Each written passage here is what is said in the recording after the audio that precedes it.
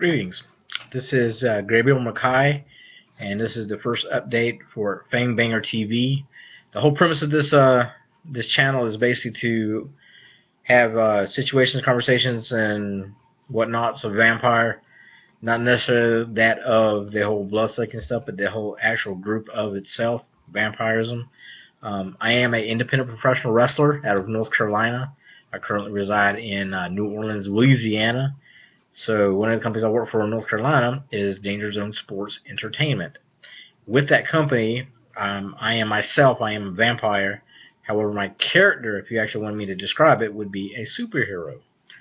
So as with that, and I've been using the makeup, and it's getting old because when I get in there and I wrestle, it gets smeared or whatever. So what I decided to do is found these guys. It's Rogue Design FX, and they make the visual, like Batman and Robin and Riddler and all that good stuff. So I went ahead and purchased it. I spent about $60, and I bought the mask, which is about $35, and then the adhesive and the remover. So within the unboxing, I just did a while ago. It's actually take two, sorry, but gives you the instructions and all that. So kind of this looks like real quick. Yeah. It's gonna be pretty cool. It looks like the fact I wear contacts and then the fangs and all that, so it should be pretty interesting.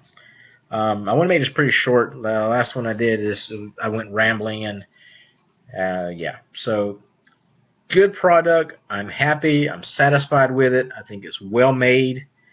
I noticed they might have spray painted or some sort of spray black over it. Don't know if I really care for that, but as a product, pretty good. I think I got my money's worth. I don't know if I'm gonna order it again or from more from this company because it took 3 weeks to receive it. Like I said, this is out of Spartanburg, South Carolina. I live in North Carolina, and between this and New Orleans, so my mail usually comes here first, and I waited 3 weeks for this. To me, that makes no sense. I've ordered stuff in China and got it back quicker than this. So that's the only little. I don't know if I want to spend, whether it be 35 to 60 or whatever on a product that it's going to take me close to a full month to receive. Makes no sense. So, but as far as 1 to 10, I give it maybe a 6 because the product is pretty badass, and I'm actually looking forward to actually wearing it and wrestling in it come this Saturday. So interesting. What I'm gonna do is I'm gonna try to leave a link, and so you can see what my character looks like. Or you can go to my Facebook, which is Gabriel Mackay, or type in Vampyre Mackay on YouTube and such, so you can be able to see my matches. So once again, putting these guys over. So far it looks pretty good, but the whole